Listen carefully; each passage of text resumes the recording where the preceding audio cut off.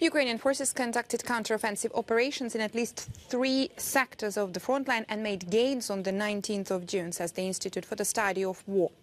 Now, Russian mill bloggers reported that Ukrainian troops continued attacks northwest, northeast and southwest of Bakhmut on the 19th of June and claimed that Ukrainian forces advanced northeast of Bakhmut and conducted additional attacks near Berhivka, 6 kilometers north of Bakhmut, Yagidne, immediately north of Bakhmut, and Klishivka, 7 kilometers southwest of Bakhmut.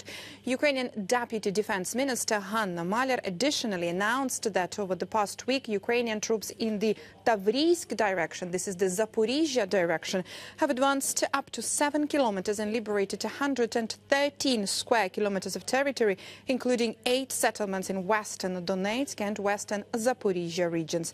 Russian mill bloggers claim that Ukrainian troops attacked south of Velika Novosilka in western Donetsk region. Geolocated footage posted on the 19th of June confirms that Ukrainian troops liberated Pyatikhatka, about 25 kilometers southwest of Orikhiv in western Zaporizhia region.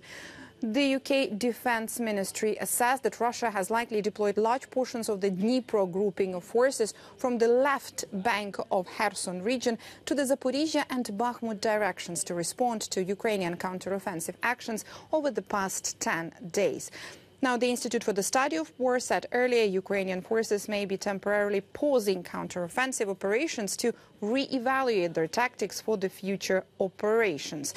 The think tank has previously noted that Ukraine has not yet committed the majority of its available forces to counteroffensive operations, nor has it launched its main effort.